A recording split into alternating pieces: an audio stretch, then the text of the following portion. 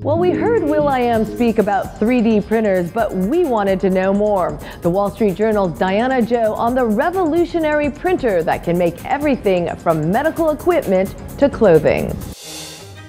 Imagine this. You need a flashlight. You go online, download a special file, send it to a desktop printer, and a real flashlight, fully assembled, materializes in a few hours.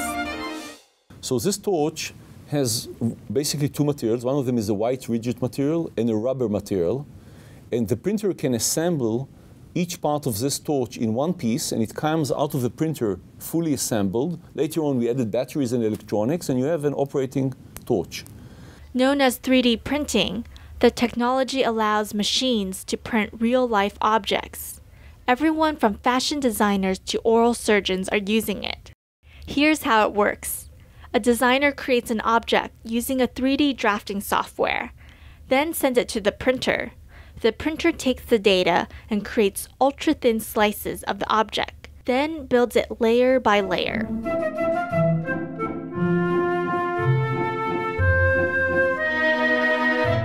The laser-sharp detailing can even print an intricate dress like this one, featured in Paris Fashion Week, made by designer Iris van Herpen. Printing detailed medical models ahead of an operation means doctors are cutting down on surgery time. We would be able to reduce our surgical time at least a quarter. Now we can print the 3D model of the patient, and then we can pre-bend the metal plates.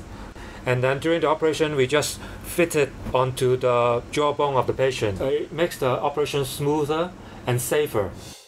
It's digital technology. It allows printing into over 120 different types of materials.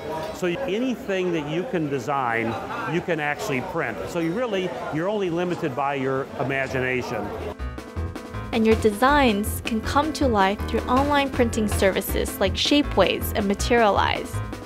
I'm Diana Zhou for The Wall Street Journal.